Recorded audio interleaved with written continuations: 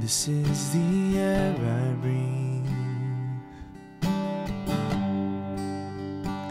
This is the air I breathe.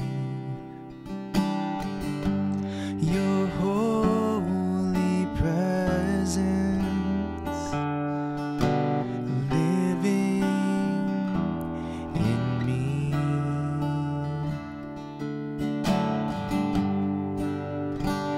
This is my daily bread. This is my daily bread. Your very word spoken to me, and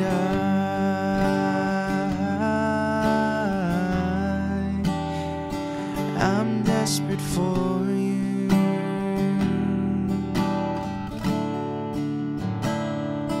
And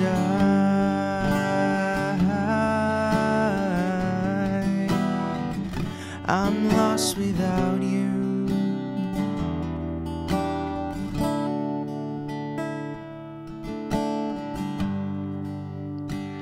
This is the air I breathe. This is the air I breathe. Your holy presence living in me.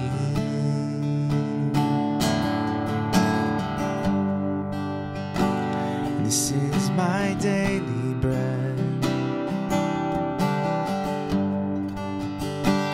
This is my daily bread. Your very word spoken to me, and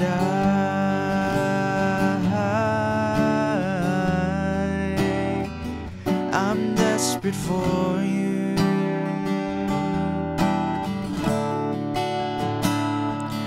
And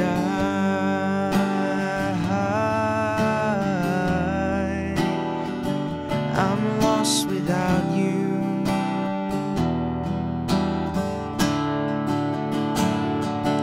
And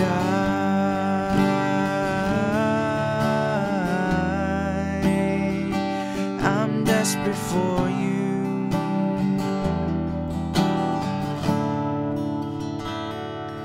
And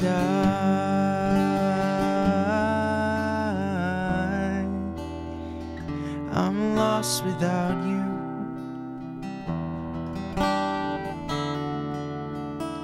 I'm desperate for you.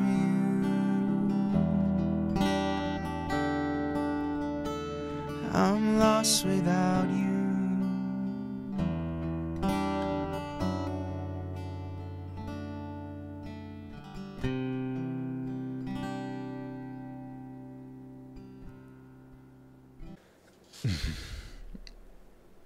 Hey. So yeah, that song. Good song. Never did it before. Seemed appropriate. You know, talking about the scripture's authority in our lives. It was the thing of, for me, when I hear that song, there's a bit of poetry in it about, you know, this is the air I breathe, your holy presence living within me. A degree of poetry to say that, you know, I can't live without the Spirit of God in my life. Because technically, we can. And anybody who's not saved does. But there is a literal parallel that it is very true. Because spiritually, we're not alive without the Spirit of God. We haven't been regenerated without our relationship with God. But also, in a sort of poetic sense, the Word, God's words, God speaking to us, and Jesus being the Word of God, and the Bible being our daily bread,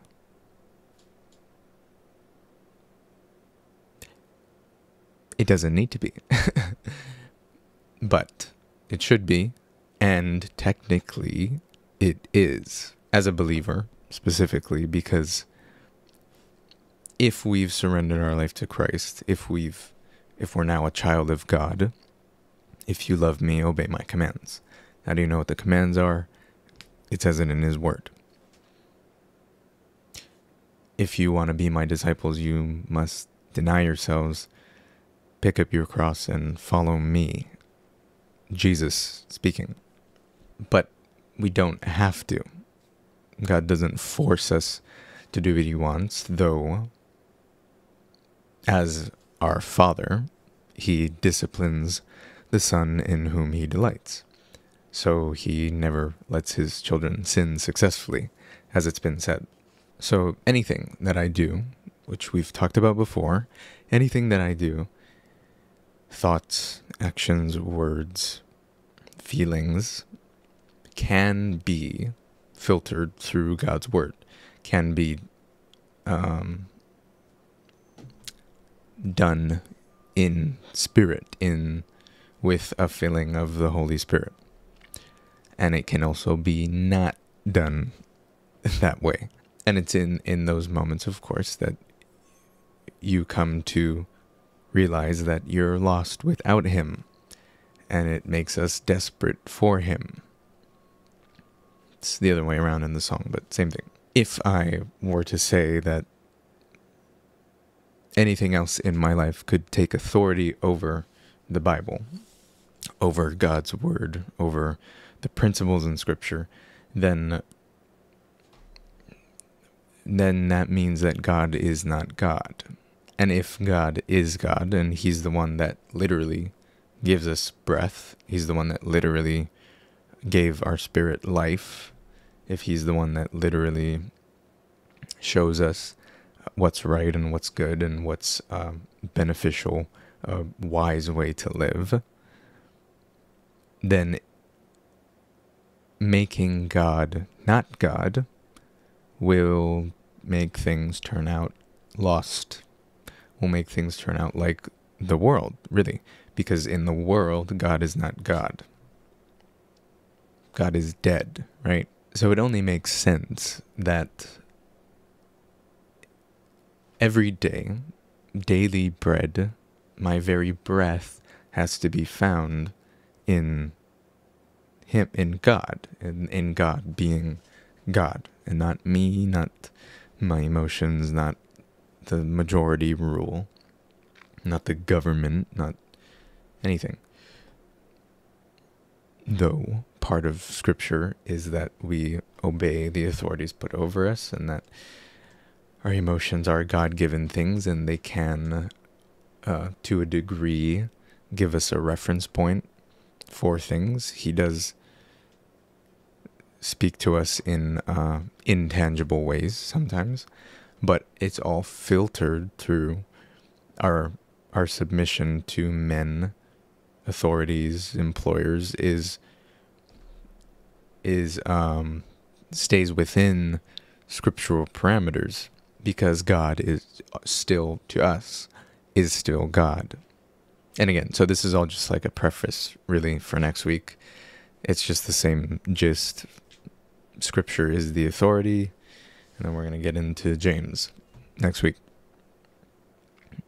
And I never intended for this to be some crazy profound thing. The song was just in my head this morning, and the theme continues. So next week we'll see where it goes. But and it's this correlated with some other conversations I've been having and sermons I've been hearing. Our relationship with God is entirely an instantaneous change. The miracle of the soul happens in a moment. getting saved, being regenerated, being given life, becoming a child of God. And that's that. But to grow in doing the right thing, to grow in hearing from God, the making of a saint, is a lifetime process. And it just goes back to the Word. We knew what salvation was because it was revealed in Jesus. It was revealed in the Word. And we know what proper living is, day by day stuff, because it's revealed in God's Word, in who Jesus was. So yeah, I guess that's about it. And we've reached our quota, our 13-minute average-ish at this point. But yeah, so I think that's about it. And next week, we're going to start James, which I will be studying for this week. Yeah, this week. Yeah. So yeah, and I'll see you guys then.